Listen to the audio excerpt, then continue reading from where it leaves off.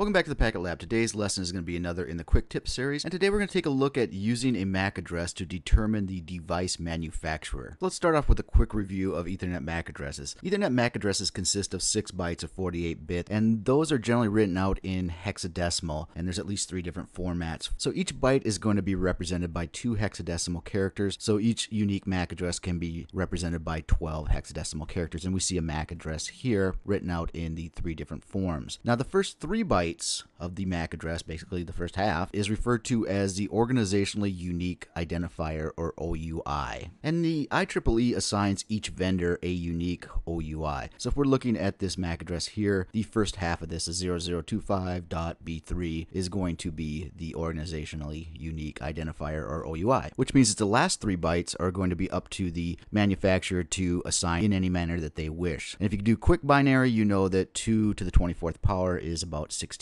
million. So that's a buttload of devices.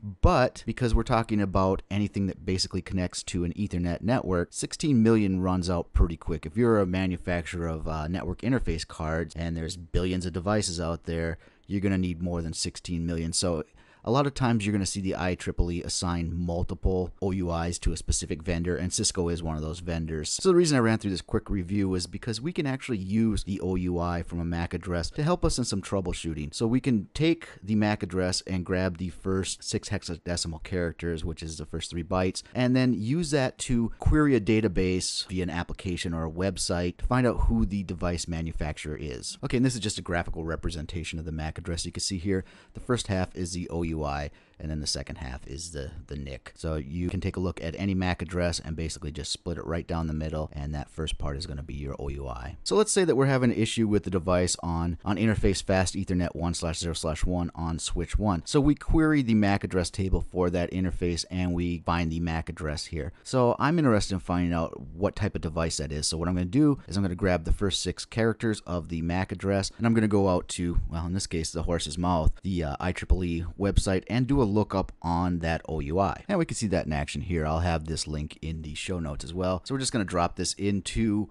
our search field, and we're actually going to have to remove the period here. Search. And it thinks a little bit, and it comes back and tells us this device was manufactured by Hewlett Packard. So awesome sauce, huh? We know for a fact 100% that the device that is connected to fast Ethernet 1/0/1 on switch 1 is definitely a Hewlett Packard device. Kind of.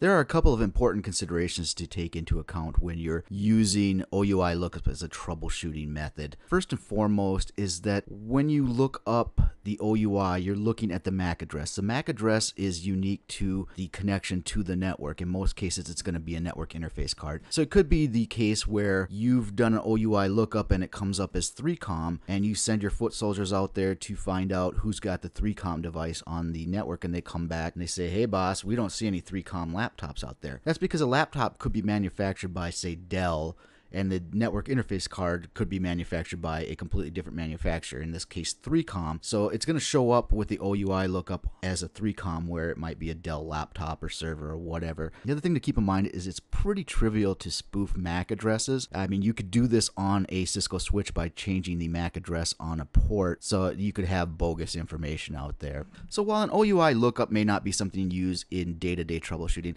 it does come in handy for some corner cases. It might be the case that you've got a device out there that's causing havoc. I've had cases where people have blamed the network because they can't get on, and then you come to find out that they brought their Macintosh in from home. So while our company only allows, say, HP PCs, if I go and find the MAC address on that port, do an OUI lookup, and find out that it's an Apple device, I know that they're up to some monkey business. I've also had cases where there's rogue switches or hubs out there. So if I go look at a port and I see that, there's 5 different MAC addresses on there, I know they're up to some shenanigans, that there's some other device that's sharing out that port. Now, if I see that 4 of those devices have the same OUI, I'm going to assume that those are my PCs. I can verify that with an OUI lookup, but I'm more interested in that 5th MAC address if that's unique. Go ahead and grab the OUI from that, do a lookup on that, and then go send out my goons to go beat somebody upside the head for putting an unauthorized Linksys switch out on my network. So in summary, you can utilize the first 3 bytes of each MAC address to look up the OUI and find out who the manufacturer is.